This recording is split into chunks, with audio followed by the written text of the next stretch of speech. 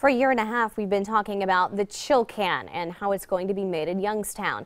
Last week, we had pictures of the can, but tonight we've got Youngstown's first demonstration of how it works. First News anchor Stan Boney is live in the newsroom. Well, Mitchell Joseph, the CEO of the Joseph Company, which makes the Chill Can, sent me 3 cans to test out. 2 of them actually have logos on them. There's his carbonated coffee inside of it. One of them says Demo Stan Boney, though we actually ended up using all 3 of them in our test. What we did earlier today is we took the cans and we tipped them over and we sat them on a table, and then we twisted the can to activate the chilling unit inside.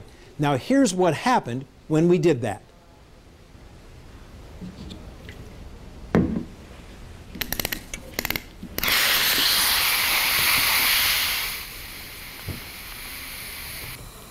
Now, after it was activated, it took anywhere between 1:10 and 1:20 seconds to get the can cold. When it was done, it was cold, but it was not ice cold. The outside of the can did not show any visible condensation, but the top of the black cap did. You could tell that the can was getting cold. Now, the original Chill Can was activated by a button, but after the button was tested, the plan was changed.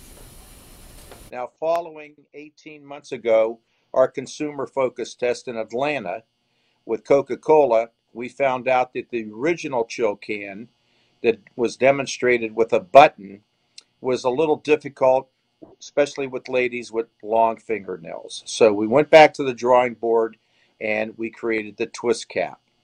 Now, the brand name of the drink is Physics. It is a carbonated coffee. I did get a chance to taste it, and it was good. Tasted like carbonated coffee. Right now, it's being tested in 15 7-Eleven stores in the Los Angeles area. The Chill Can logo is on one side. On the other side are detailed instructions, 6 sentences worth on how to activate the Chill Can. They're also testing the price. Right now, it's going anywhere from $2.99 to $5.99 a can. Now, the cans themselves right now are being made in Los Angeles, but hopefully they will be coming here to be made, or the plan is to bring them here to be made, and they hope to get that ready and up and done by summer, next summer at this time.